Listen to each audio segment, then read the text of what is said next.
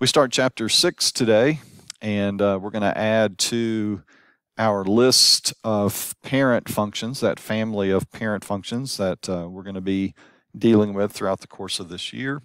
And today we're going to talk about exponential functions, and there's really two primary types. We're going to be talking about exponential growth and exponential decay. And then we've got transformations of those based on those same transformation principles that we've already dealt with in the past. So let's just jump right in with an example of this parent function for exponential growth. And I've given it to you in general here. The function will be some number that we call here b raised to a power. And for exponential growth, this b number is going to be greater than 1. We're going to look at exponential decay in just a minute, and that means the b number will be between 0 and 1. It'll be a fraction or a decimal. And so let's just take a look at a specific example. We'll just put an actual number in for b and just kind of get an idea of how this looks. So I've chosen a b number greater than 1, so I chose 2 raised to the x power. And so if you think about some inputs, we'll just do a little table here. If we let the exponent be 0, 2 to the 0 power is 1. So there is a y-intercept of 1 for this parent. And that's going to be true for all, no matter what this number is for b. When we raise that number to the 0 power, it's going to become 1. So for the parent, the y-intercept is always going to be 1. Now when we transform that, we have vertical stretch or compression or reflections. Obviously that's going to change things, but just the basic parent is going to have a y-intercept of 1. So if I let the exponent be 1, 2 to the first power is 2, so there's 1, 2. If I let the exponent be 2, 2 to the second is 4, 2, 4. And you're going to see that it just keeps on going up. If I let x be 3, I'm going to get 9, 4, 16, 5, 32, and so on. But you get the picture of how it's rising, it's increasing from left to right. All right, so now let's go the other way. Let's let x be negative 1. And 2 to the negative 1 power is 1/2. And 2 to the negative 2 power is 1/4. So what happens is, as I choose numbers that approach negative infinity on the x-axis, I'm getting closer and closer and closer to this x-axis. I won't ever actually get there because there is no way to make this number, there's no way to plug a number in for x to cause this function to actually equal 0. And being on the x-axis would mean that that is a 0 of the function, a number that we could plug in for x to cause 0. That's not possible. So this is a new term. Whenever I have a graph that approaches a line but never actually gets there, that's called an asymptote. And I'll just kind of jump ahead. As we come up with key characteristics for this parent function, we have a horizontal asymptote. Asymptotes can be horizontal, they can be vertical. Later on, we'll learn that they can be oblique, which means slanted. So this particular graph has a horizontal asymptote, and it's actually this horizontal line, y equals 0, or also known as the x-axis. Okay, so let's just write down some key characteristics. What type of graph is it? Well, it's continuous. It's one-to-one.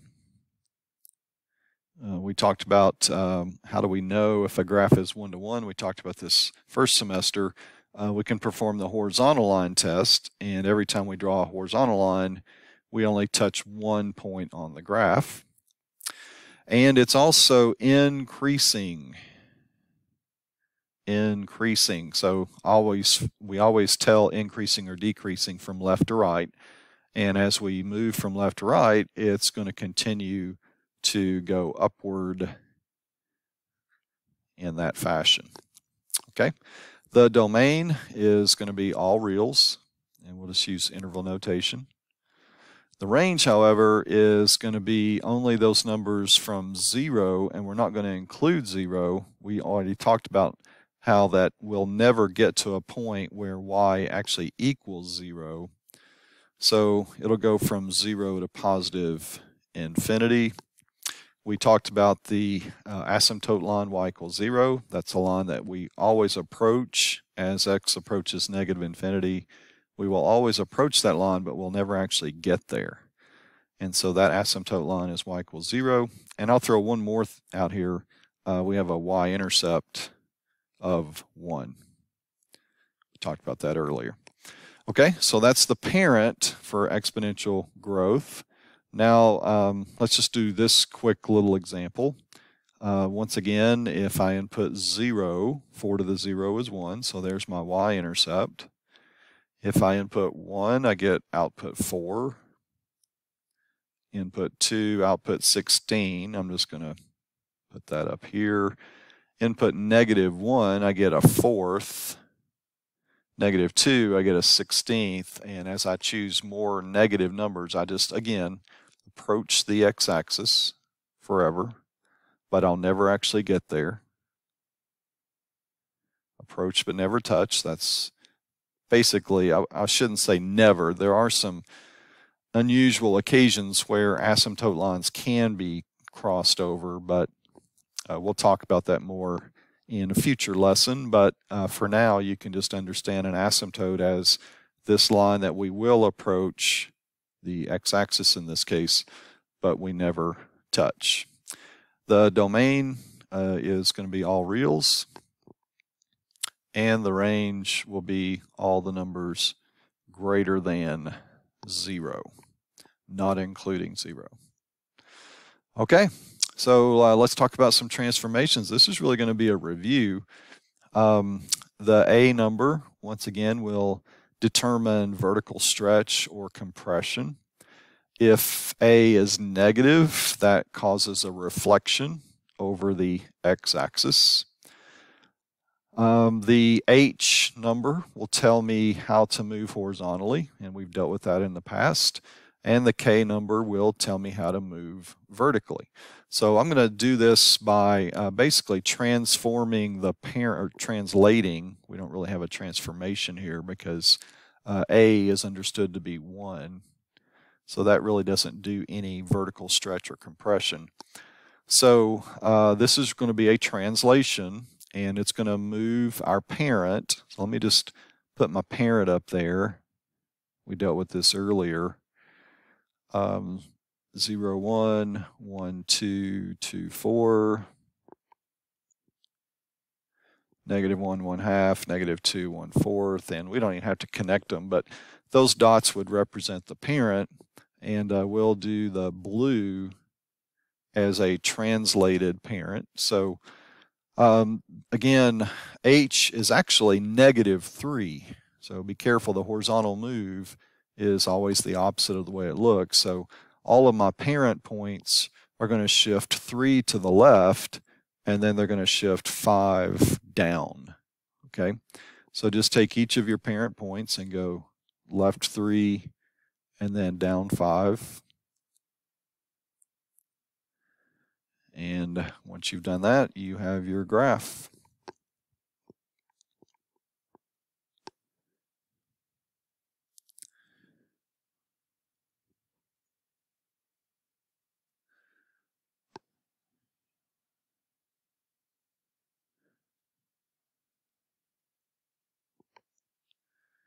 Okay, so the blue actually represents the graph. So you have to be careful. We essentially have, well, I didn't hit those very well. Try that again. We essentially have a new horizontal asymptote, and this K number will determine what your horizontal asymptote is. So I'm not saying that you actually have to draw this line, but when you sketch your graph should not dip below y equals -5. So if you want to help yourself, maybe safeguard against losing some points, if you were to draw this going down forever below -5, that would be partially incorrect. So that would be my graph. I did the translation, and now let's do domain and range. So domain is still all reals.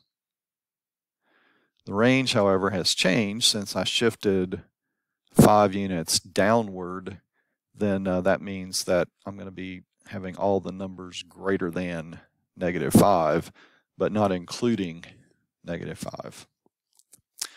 Okay, so that's an example of a translation. Now let's do this example where the A number is less than 1. It's between 0 and 1, and so that's going to be an example of compression.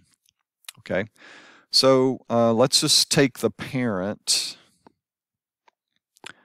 y equals 6 to the x. Let's just go ahead and put that on here. So y-intercept 1, 1, 6, 1, 2, 3, 4, 5, 6, and obviously 2, 36 is going to be way up there.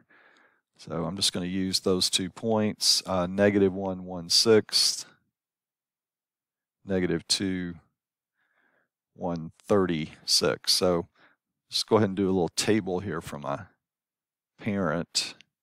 0, 1, 1, 6, 2, 36. -1 would be 1/6, and -2, 1/36. Okay, so what you can do now is with a calculator, you can illustrate the effect of multiplying by 0.1, which we said earlier was going to result in vertical compression. So we're going to take the original parent table, and I am interested in you being able to identify these effects. So I'm going to call this table times 0.1, and since that's vertical compression, I'm only multiplying the y coordinate. Each of these y coordinates will be multiplied by 0.1. So this first move, I'm not doing anything to the x coordinate. I'm just going to rewrite those. And then let's just take our calculator, and obviously 1 times 0.1, and that would be 0.6.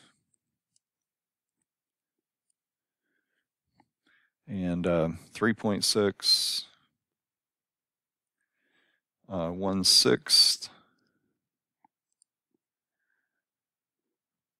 times 0.1 is 0.01, we'll just call it 0.017. And then 1/36 times 0.1, and we'll just say that's 0.003. Okay, and now we're going to do the down. There is no horizontal shift. There's only a downward shift, so I'm going to call this table down 3. So once again, our x coordinates are not affected. So each of the y coordinates, to accomplish a downward shift of 3 units, we just take these y's and subtract 3. So that's -2.9, -2.4, it should be 0.6, -2.983,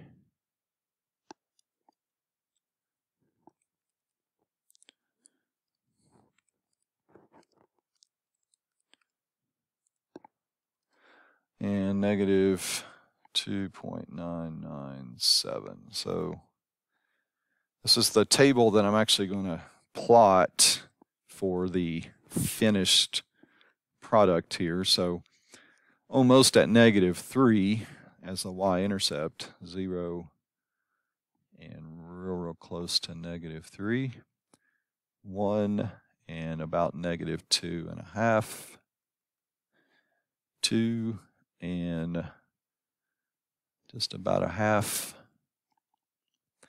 -1, and even closer to 3, -2, and even closer to 3. So you can see how I'm going to be approaching -3. I'm going to be approaching -3 forever and ever, but never get there. That is my horizontal asymptote.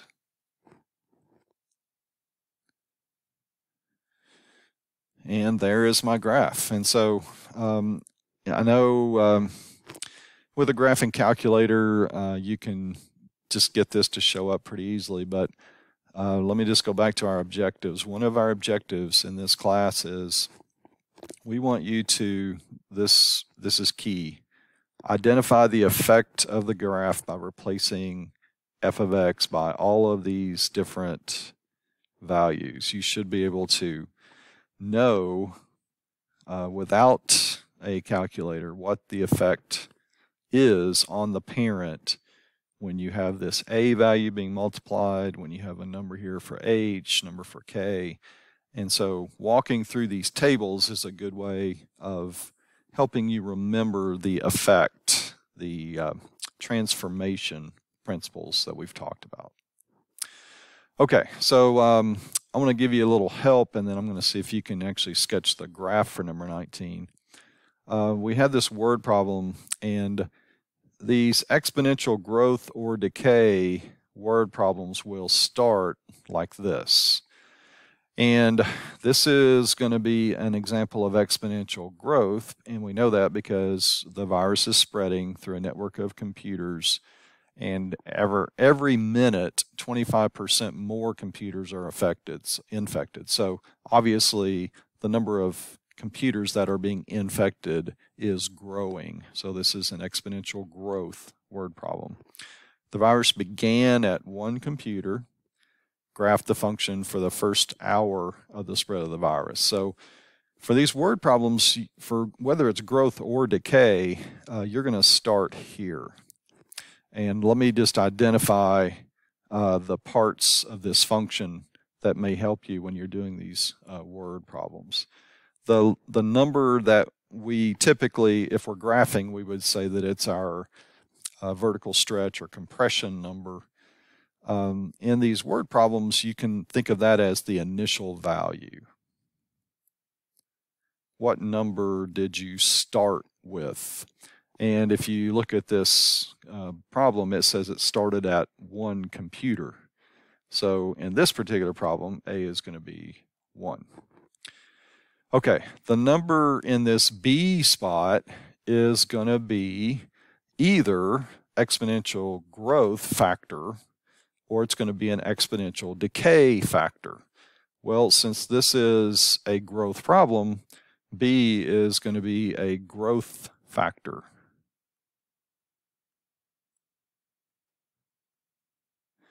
And the way you come up with B is you always start with 1, always, whether it's growth or decay. You will start with the number 1, and you will add the rate of growth. Okay, so in this problem, you're told that the rate of growth is 25% more computers are infected with each passing minute. So to get my growth factor, I start with 1, and I add the decimal form of 25%, and obviously that makes my B number 1.25. And then X is always going to be a time interval, whether that's months, years, days. In this particular problem, it's actually minutes.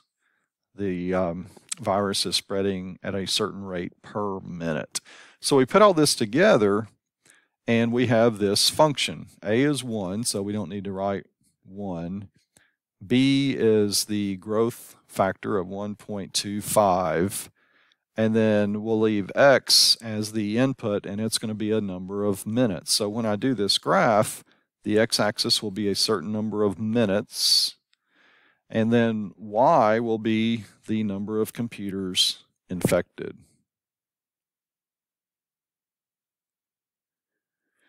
All right, and so I'm going to let you take it from there and basically sketch the graph of this, y equals 1.25 to the x, knowing that your input for x will be a number of minutes, and then based on that number of minutes, how many computers are infected. Okay, so now let's shift gears and we'll talk about exponential decay. Well, you'll notice that the function really looks pretty much the same. The huge difference, however, is this b number. For growth, the b number had to be greater than 1. For decay, it's going to be between 0 and 1. It'll be a decimal or a fraction. Okay, so much like we did in our previous example with growth, let's just put a number in for b. Let's just say 1/2 to the x. All right, well, same thing is true as we saw with growth. If we let x be 0, we get output 1. So there's my y-intercept.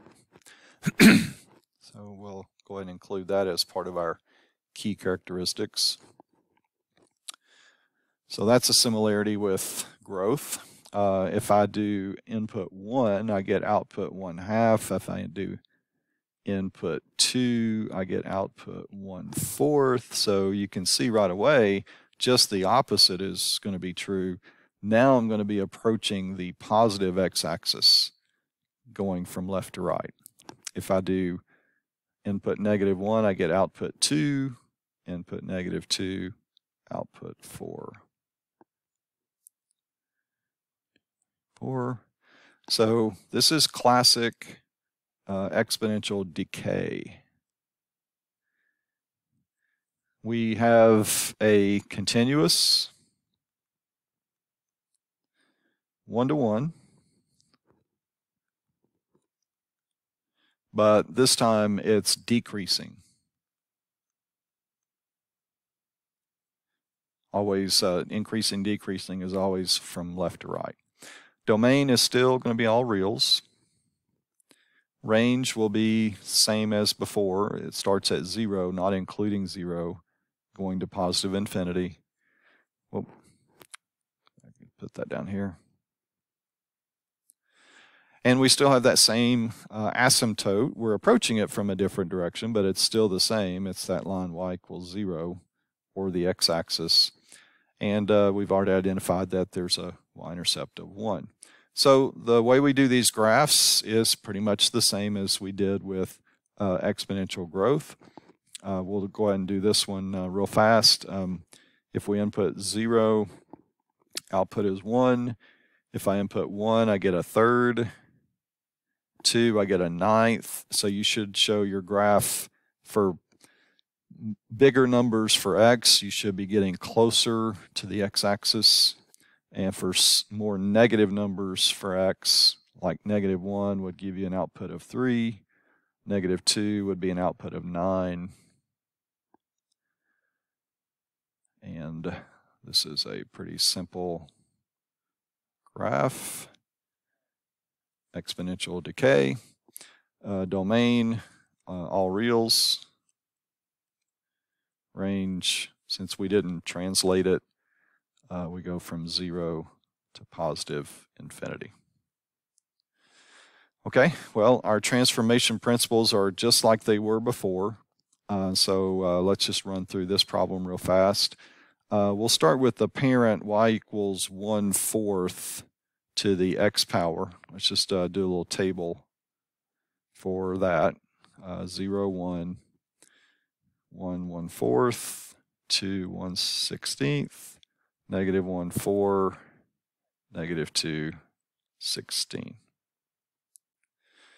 Okay, so we have really 3 things. So I'm just going to walk through this table. Times 2 would be the next thing that I take care of. I just take these from left to right. This is called vertical stretch. And so I'm going to multiply the y coordinates only by 2 to accomplish that vertical stretch. So the x coordinates at this point are not being affected with this next step. So if I take each y coordinate and multiply by 2, I get 2, 1/2, 1/8, 8, and 32. And now let's go ahead and do the translation. And the translation will be left 2, down 3. So to accomplish that, to go left 2, I subtract 2 from each x. 0 minus 2, 1 minus 2, 2 minus 2, -1 minus 2, -2 minus 2. And I subtract 3 from each y. 2 minus 3, -1. 1/2 minus 3 is -2.5. 1/8 minus 3 is -2 7/8. 8 minus 3 is 5. 32 minus 3 is 29. And so these are the points that I'm actually going to plot for my final answer. So maybe I'll do these in blue. -2, -1. -1, -2.5. 0, -2 7/8, just getting a little closer to -3. -3, 5. And that 1 point is the only one that's going to be off, and I'll just say that this is going to be my 29, -4, 29. So again, you have to be careful with these horizontal asymptotes, so don't just make this graph dip below y equals -3. This k number will always indicate what your horizontal asymptote is. So this is y equals -3. Okay, and state the domain and range. So domain is all reals, and the range is from -3, not including -3, to positive infinity. Okay, so hopefully you've seen enough. I'm going to just kind of set this one up. You can start with the parent. Okay, get your table.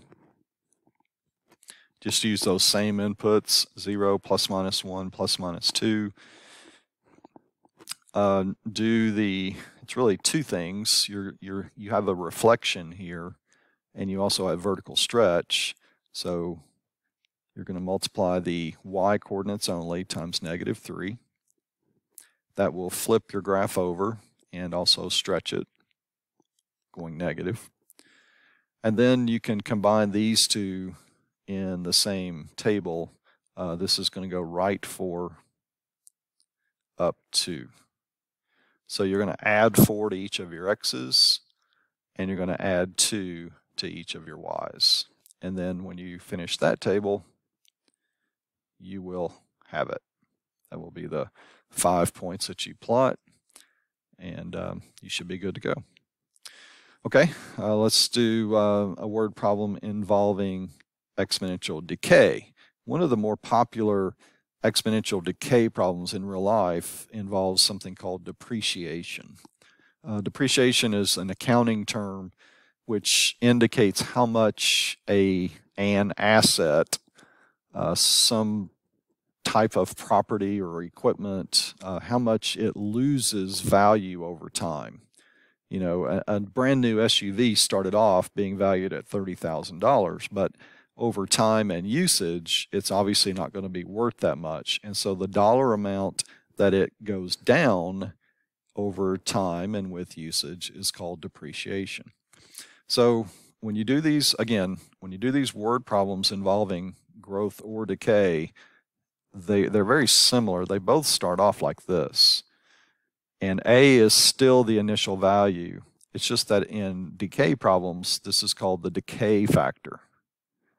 Okay, so just one more time. A will be the starting value of whatever the asset is.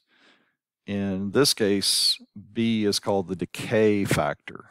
And to get the decay factor, it's much like growth, except we start with 1 and we subtract the rate of decay.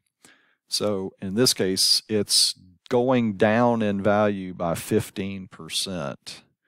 So I do 1 minus 0.15, and the decay factor is 0.85. And X is still a time interval, and in this case, it refers to a number of years. So my function for this new SUV, it started at $30,000. That's my initial value.